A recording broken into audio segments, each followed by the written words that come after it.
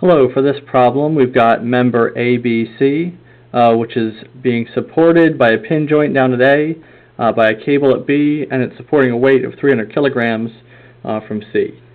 So we are asked to determine all forces acting on member ABC. We're going to have the gravity force here, we're going to have a tension force on the cable, and we're going to have X and Y components of a force down here at the base. So this is an extended body equilibrium problem, and step one in our equilibrium problems is going to be to draw our free body diagram just as normal. And so for the free body diagram, I'm going to draw member ABC and start drawing in the forces. So I've got point A down here, point B, and point C. At point A, I've got the pin joint. So I've got an unknown force in the Y direction, unknown force in the X direction. I'm going to label this one FAX, and I guess I should label my axes as well. So this will be X, this will be Y, so FAY. Alright, I've got a tension force at B, so T is just going to be my label there. And I've got a gravity force, Fg, acting at the end. And so this gravity force, Fg, is going to be the weight of this mass here. So 300 kilograms times 9.81 newtons per kilogram.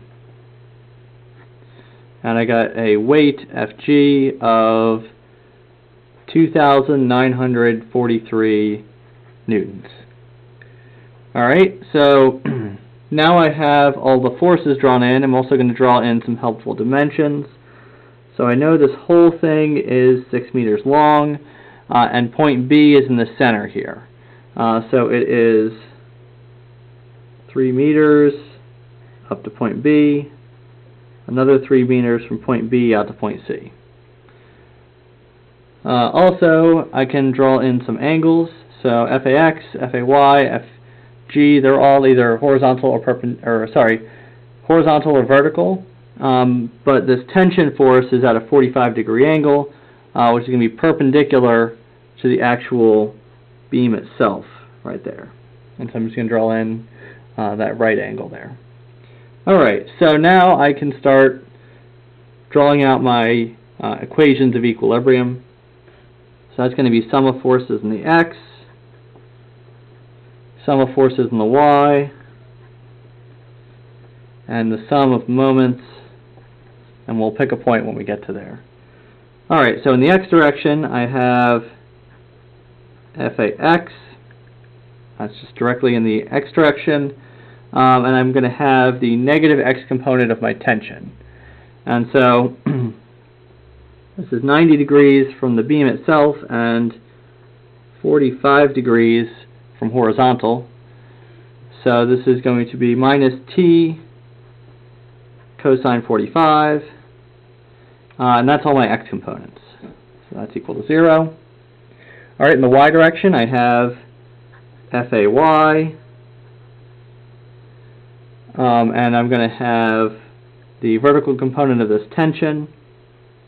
It's plus T sine of 45. And then I take off the gravity force. And so this one I know is 2,943 newtons.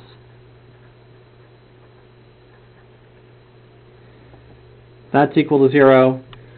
And the last one is going to be the moment. So I need to choose the point I'm going to take the moment about.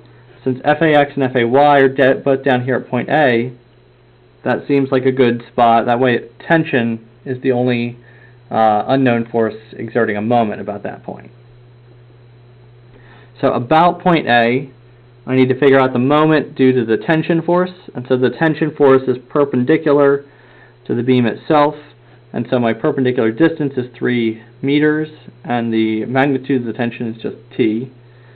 And that's going to be, I'm going to use my right-hand rule, and I can see that that is a positive moment. It's going to cause counterclockwise rotation. So 3 times T. And then I need to figure out the moment exerted by this gravity force out here.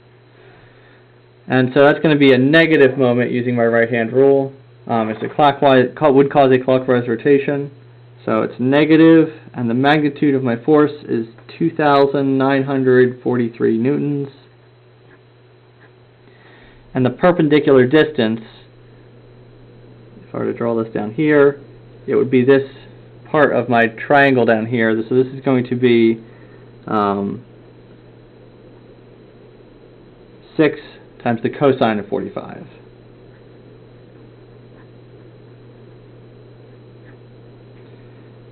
And that whole thing is equal to 0. Alright, so moving on from here, I just need to solve my equations for the unknowns. So, start with a new sheet. First thing, the easiest one to do is actually my bottom equation to the moment.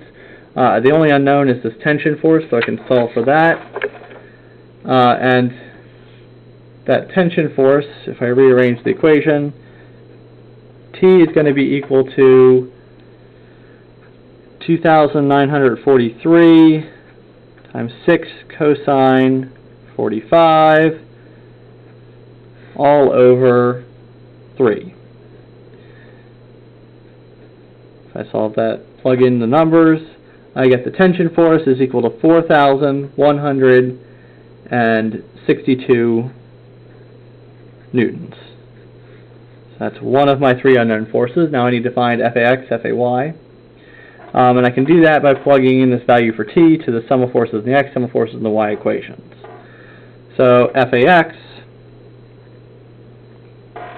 rearranging this top equation here, FAX is going to be equal to T times the cosine of 45, which if I plug in this number here, it's going to give me FAX is equal to 2,943 newtons.